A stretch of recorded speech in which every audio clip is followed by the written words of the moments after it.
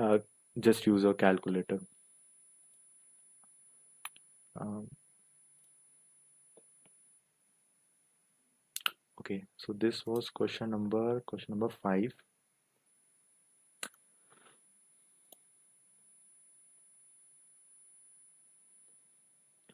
For question 6, what I am planning is I'll go with the black color.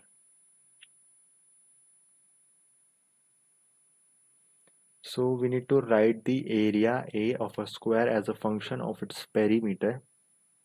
So A,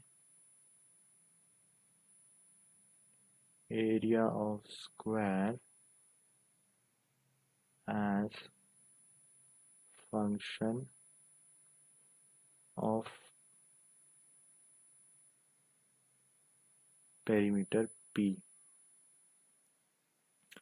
So for square, I know the formula.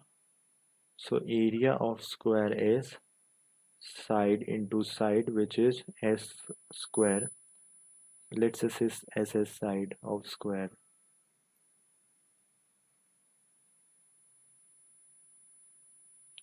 And my perimeter will be, it will be all the sides are equal, so it will be S plus 4S.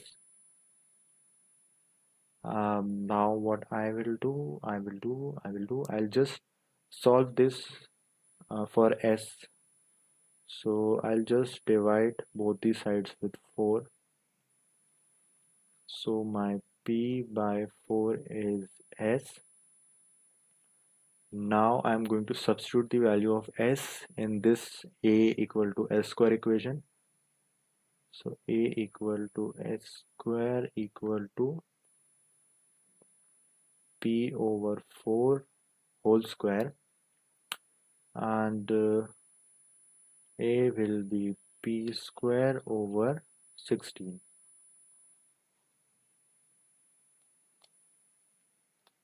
Let's just check the solution given here.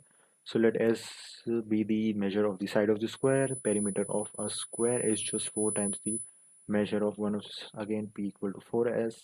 Express S in terms of P, and then area of square.